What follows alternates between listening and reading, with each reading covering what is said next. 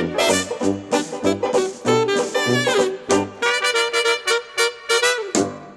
everybody, Z Garcia here, and today I'm going to be unboxing this game right here from Osprey Games called Merv, The Heart of the Silk Road. I assume that's the full title, maybe just Merv. It's got a gorgeous cover. I am a big fan of that cover. Very clean, very beautiful. And then the back also does a great job. So much detail here, and then this picture is the closer you get, the more little details you see in there.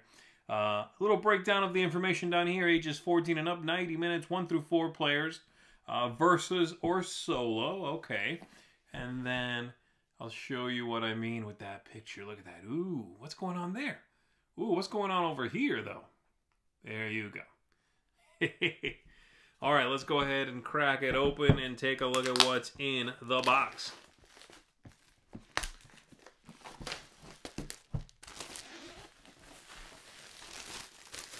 Very vibrant, very beautiful. Here we go. Come on now. Come on now. This is one sturdy box.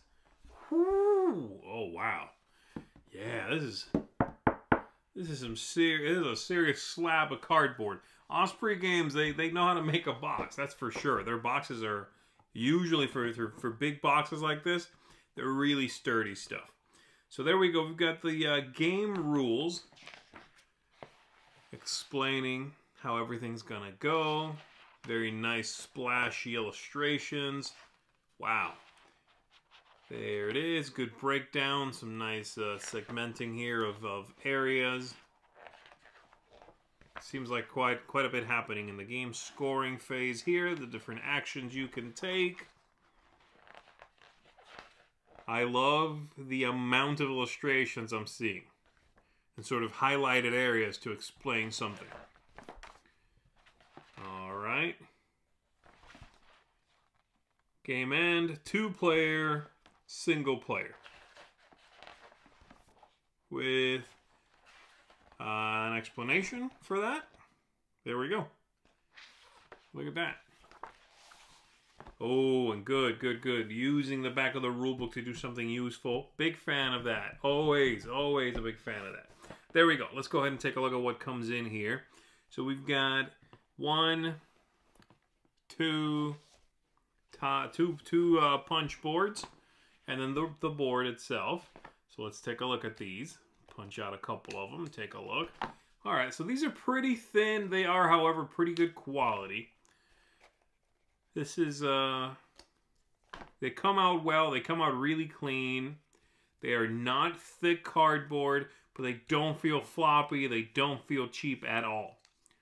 They look really good. I love the iconography here. Just the look of everything is very sharp. I'm a big fan of that.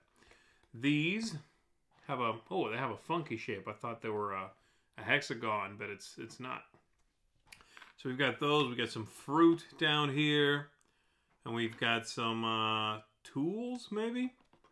Down here, all the same. Very nice. There we go. And then the next one, well, some of these are even coming out on their own. Look at that. They do come out cleanly, so there it is. All right, let's take a look at this board.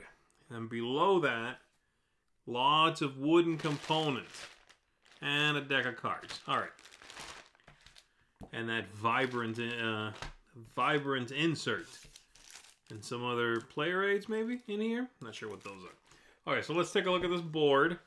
I'll put aside some of these bits I've already punched and try to fold out this board and take a look at that, okay? I might not be able to get the whole thing folded out and looking pretty, but I will try. There it is. It is certainly, again, a very vibrant board. Very attractive. Nice layout. Good finish on it.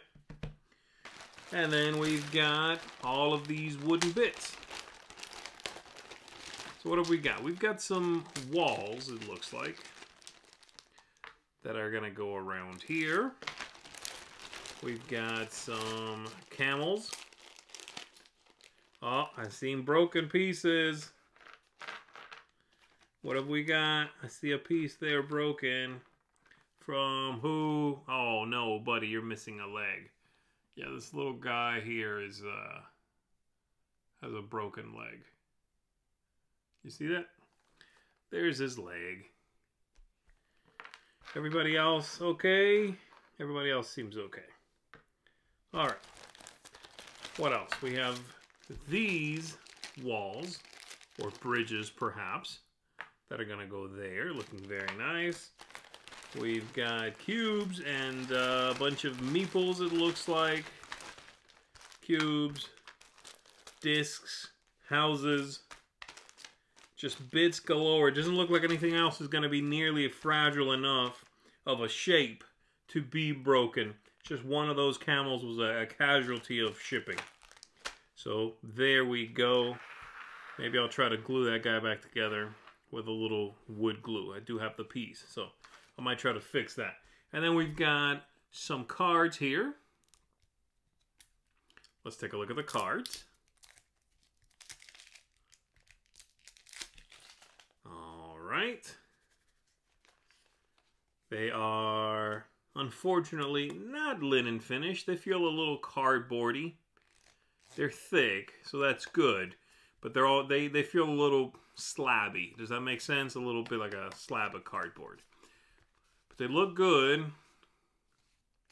And then the fronts give us a little breakdown of what's going on. I don't know how these are going to be used, of course, but there you go. That's what they look like. This looks like maybe order for fulfillment or something like that. Okay. And then lastly, I don't know what this is, but let's take a look. It did come in the box, so I'm assuming it's not a promo or anything like that. It sure has that look, though, doesn't it? So let's see. What's it say? What is this? What is it? I don't know, guys. I don't know what this is. And I know I shouldn't be trying to guess when I haven't even looked at the rule book. But you know, I just don't have, I can't wait. Don't have the patience. There we go. Very nice. So there it is. That's a whole lot of stuff. I can't wait. I'm excited to dig into the game. I can't wait to play it, to see, find out more about it, like I said. So stay tuned for more coverage on this one. I'll be doing a review of it. I am excited. I think it's a very good looking game. So that is Merv from Osprey Games, like I said. Thanks everybody for checking this out with me. I'm Z Garcia. I'll see you on the next one.